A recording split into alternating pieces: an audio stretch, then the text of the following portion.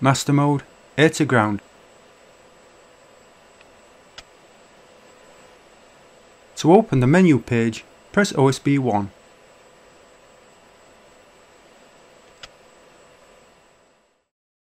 Fire Control Radar or FCR ground submodes are listed on the right. The three submodes available are Ground Map Target, and C. GM is the primary submode and is used to find stationary targets, while GMT is used to find moving targets. C mode behaves like GM, but the radar is optimized to find ships. The radar maps the terrain and presents the return using a B-scope display. In the primary air-to-ground radar modes, the beam is centered on the active steer point. As the aircraft approaches the steer point, the radar antenna is tilted to center the beam. The radar is optimized to search for targets close to the steer point. Receiver gain can be adjusted in ground map modes. Set initial gain to 50% with the gain rocker switch. The manual range and cage knob can also be used to adjust gain. Adjusting gain can be used to adjust the detail of the radar return as required.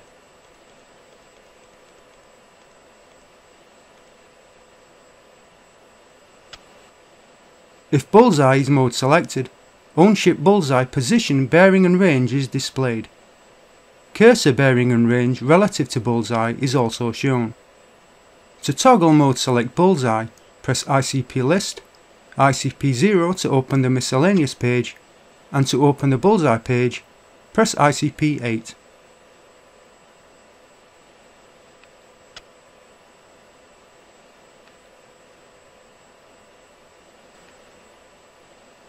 Move the scratch pad to the top line and press ICP 0 to mode select.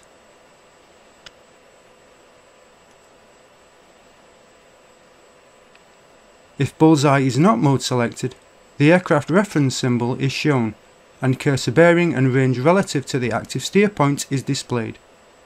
On-ship range is not shown when greater than 99 nautical miles. The time to the sensor point of interest or SPI is displayed in minutes and seconds. Note that bullseye uses steer point 25 by default.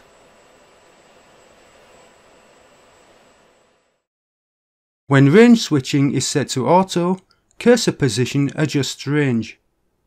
When using the manual setting, range can only be adjusted with OSB 19 and OSB 20.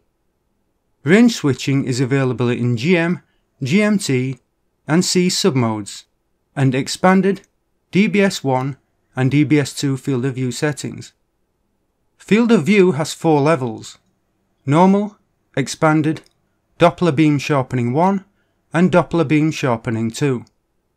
Expanded mode expands the radar display around the cursor and centers it. DBS1 provides more detail than expanded mode at the same magnification. DBS2 provides the highest level of magnification. DBS1 and DBS2 are only available in the GM submode. When the FCR is Sensor of Interest or SOI, the stick pinky switch cycles Field of View or FOV settings. When OSB 4 is pressed, the radar reverts to standby mode, reducing electromagnetic emissions from the aircraft. Press OSB 4 again to resume radar operation. None of the control options are currently enabled in BMS for the air-to-ground FCR. Barometric is not implemented in BMS. When OSB 7 is pressed, the FCR display is frozen.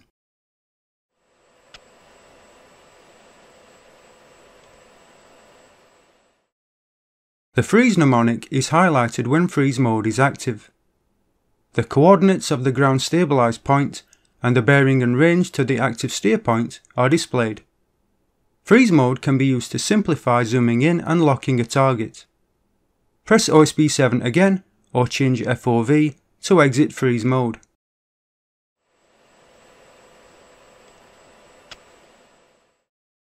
In Snowplow mode, the FCR scans directly ahead of the aircraft, rather than using a steer point as reference. To enter Snowplow mode, press OSB 8. Snowplow mode is not ground stabilized until TMS up is pressed. The FCR then becomes Sensor of Interest or SOI, and the point under the cursor effectively becomes the active steer point, with all navigation and weapon steering delivery referencing it. When the FCR is set as soy, the cursor can then be slewed. To revert to steer point mode, press OSB 8 again. Slewing the cursor effectively slews the active steer point by adding system deltas. To remove the deltas, press OSB 9. Return to the original navigation solution with TMS down, cursor 0 and wide field of view. SPI will then return to the active steer point position.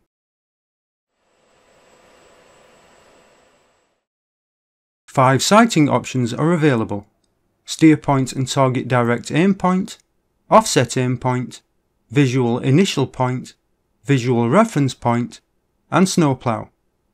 In steer point and target direct aim point sighting, all sensors are pointed at the selected steer point. A steer point can have up to 2 offset aim points, or OAs. An offset is defined with a bearing, range and altitude from the steer point.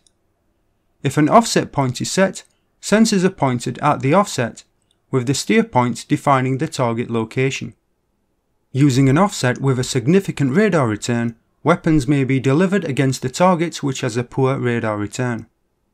To select an OA, press ICP list, ICP1 to select the destination page,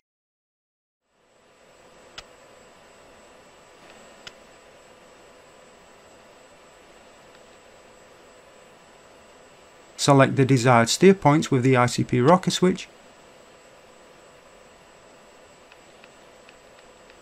and use Data Control Switch or DCS right to step through OA1 and OA2. Set bearing in degrees and distance in feet to the steer point.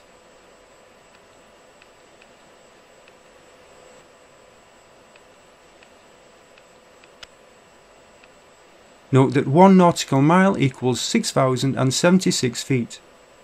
The OA symbol is a triangle. Offset aim points persist through master mode and steer point changes. Note that OAs are not correctly implemented in BMS at this time. The FCR defines the OA as the target rather than as a reference to the target.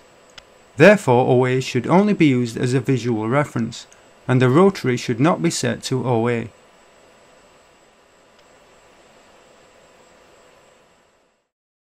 Visual Initial Point or VIP can be used to reference an unknown target position from a steer point.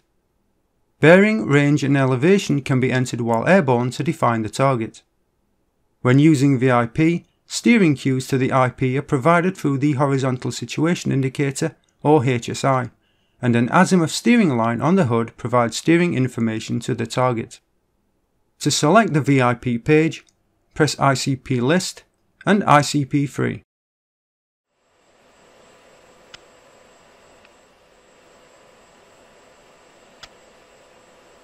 Select the desired steer point with the ICP rocker switch and enter the required offset from the steer point.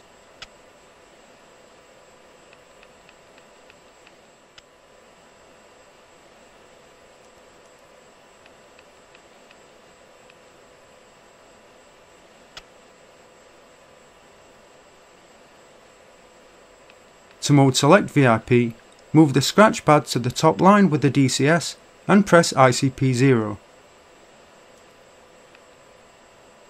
To define a pull-up point or PUP, press DCS right. Bearing and range is relative to the VIP, not the steer point. The VIP is the steer point, and the steer point is the target. The PUP is indicated with a circle. VIPs are also not correctly implemented in BMS. PUP bearing and range are not placed relative to the VIP.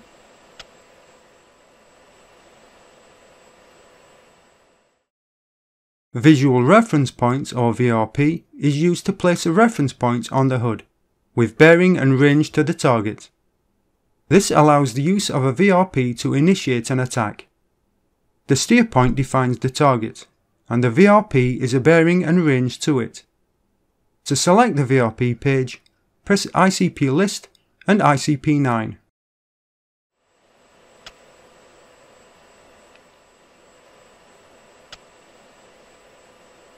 select the desired steer point with the ICP rocker switch, and enter the required offset from the steer point.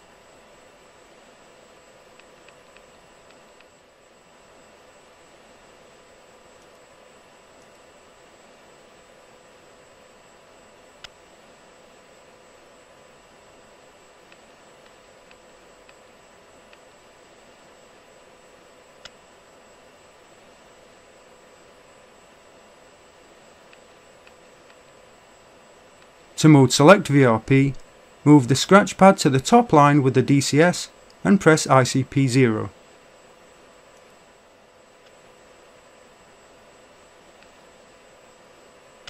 To define a pull-up point, or PUP, press DCS right.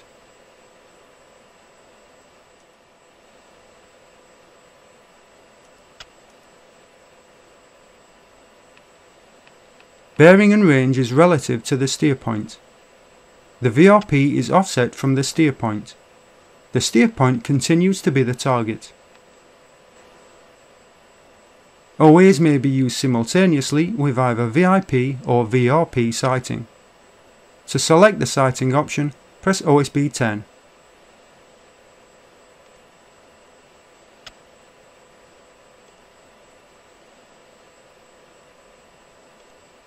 TMS right can also be used to change the sighting point rotary selection if the HUD or FCR is SOI when in air-to-ground mode. It's important to note that because of issues with their implementation in BMS, care should be taken when using sighting options. Radar azimuth can be set to 120, 60 or 20 degrees. The smaller the area the radar has to scan, the faster it can update. Options are 6, 2 and 1. The numbers are single-digit representations of 1/2 of the scan ranges. To set radar azimuth, cycle the settings with OSB 17. Azimuth scale and antenna current position is shown on the bottom of the display.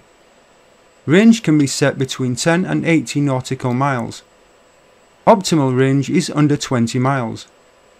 To adjust range, press OSB 19 and OSB 20. Quarter, half and 3/4 range cues are displayed on the right.